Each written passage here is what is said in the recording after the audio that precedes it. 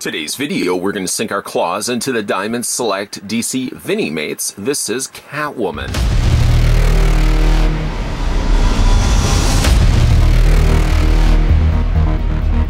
Yes, I took a break from having a look at the Vinimates, already having a look at the Batman from this 3 Vinimate release. But we're going back into it as we have a look at Catwoman. We're also going to be having a look in a next video. Oh, I just gave it away. We're also going to be looking at the Batwoman Vinimate as well.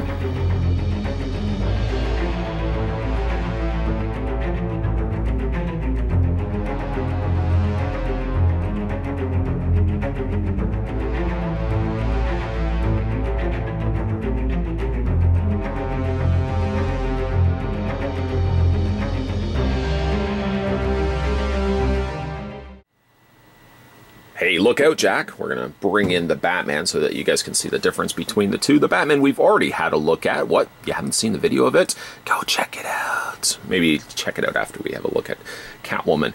Again, the only one that we haven't looked at yet, and rest assured, my friends, it's going to be coming up soon, is the Batwoman Vinimate, which was the other figure in this 3-figure set.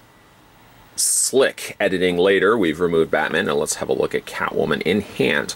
Now, this one I quite like. Now, if we bring back as quickly as I discussed the slick editing skills here, the Batman did have a pose to him, but he was sort of more so in a museum pose. You could see that his elbow was bent. It looked as if he really should have been holding something. Yes, I know.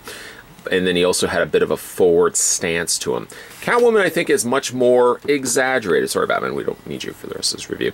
Catwoman's a little bit more exaggerated with her stance, and I have to say, I am loving it. I also like the fact that they've given her more of a shinier material, like a shinier paint job to it, to make it look like she's got that kind of leather outfit that she's known for. Love the stance, though, especially how they've got the 1 foot bent, little toe bent there. She's leaning forward, very sultry looking. She's got her whip there, and the whip is attached to her head. The only way I can guess as the reasoning why they did that is to prevent the whip from basically drooping over time. Gluing it in place guarantees you that the whip is going to look just like this 10, 15, 27 years from now. It's going to still look like this. Part of me also wants to go in and start bending her head, as some of the earlier Vinimates was released by Diamond Select to have head articulation. And yet, unfortunately for Batman, the Joker that we've also had a look at, and Catwoman here, I wanted to say Wonder Woman, she unfortunately doesn't have any head posability. And don't believe me, if you look inside here, gone is the ball socket, gone is the ball joint, and instead fully sculpted in under head there, like right underneath there. So there's no way you're going to be able to move it. It's kind of a shame. Catwoman, I can certainly justify the reasoning why they didn't put head posability on her, because that would, of course, yeah, we're going back to the whip here. That would cause problems, wreak havoc, if wreaking havoc could be possible with a whip. It would cause damage to the whip, and, you know, of course, it wouldn't be able to be glued in place. She doesn't also have any waist swivel or arm articulation. Pretty much Vinimates are mini-mates that are staction or pre-posed action figures where you can't really move anything to them. Where the trade-off really happens, though, it's fantastic looking, bulky sort of designed characters that still have all the charm, if you will, that the mini-mates had, just a little bit larger. Having a look at her head sculpt, Mini-mates are also known for having no noses, so Catwoman also follows suit here with a no-nosed face. It's still a very pretty face despite having no schnoz. It's completely gone. They've sculpted in a little bit of hair sticking out, peeking out from the top of her hood. It's one of my all-time favorite Catwoman designs, that in the 90s Catwoman in the purple outfit. Printed very nicely here on her very boxy front is sculpted in, or painted in, the indication here of her waist. Now what's interesting though is that whereas Batman, there we go, bringing him in once again, his body was fully to either edge of the square. You can see there was nothing that really curved inward. Catwoman, on the other hand, you can see curves slightly inward. I'm not really sure how I would have dressed that. Obviously, you want to have Catwoman with a very feminine figure, They couldn't easily have given this clear on the side, because then you would obviously see it on the side of the figure. I guess I am glad that there is that little curved in torso area here. It does, again, make her look a little bit more, give her a little bit more curls, if you will. I say curls, like curves. She's got some nice gray painted there on the torso. She's even got the little zipper there on the side, none of which, again, works. She does have a little buckle there on the side of her boots. There's not really a whole lot of color happening here. Pretty much like the regular Catwoman statues, figures, and all that stuff in this sort of design are all this same black treatment. But again, I really like how it's got that shinier black to it. One hand does have the whip, not removable. The other hand sort of has like a spread out, almost non-Vinimate conformed hand.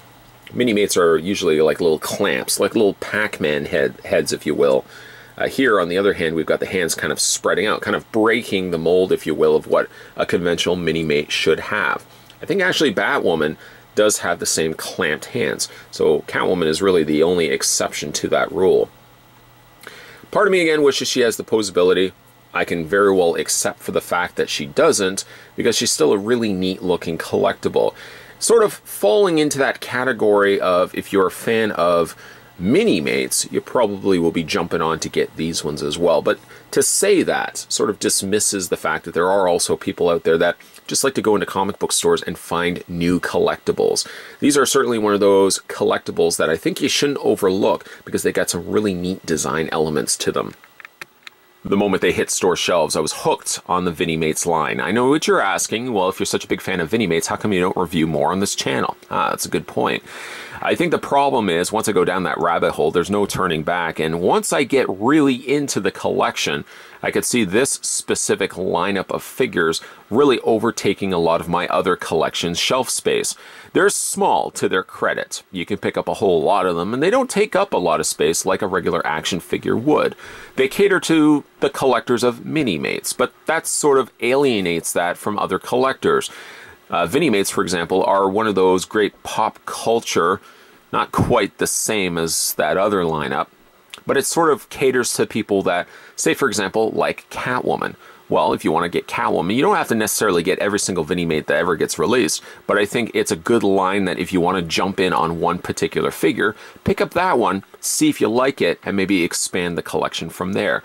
So to say that the line is just really the next evolutionary step from a Mini-Mates, and it really caters to those collectors solely, it's not really necessarily true. I think Vinimates are an open market that anybody that was a big fan of, say, a comic book character or some of the movie tie-ins that they've also done Vinimates for could easily jump in at any given point, pick up the one that they want, and then, like I said, expand the collection from there. I haven't picked up as many as I should. Saying that because I really like this line a lot, but rest assured, there's going to be a whole lot more of Vinimates reviews coming onto this channel, so stay tuned for that. In the meantime, if you guys are interested in picking up the Vinimates of Catwoman, rest assured, she is now in store shelves. She'll be able, not in store shelves, but she's on store shelves. You should be able to find her right now. Today we were having a look at the Diamond Select. This was the Vinimates DC Catwoman vinyl figure. Really neat looking design Catwoman. One of my all-time favorite designs of Catwoman, just a little bit blockier.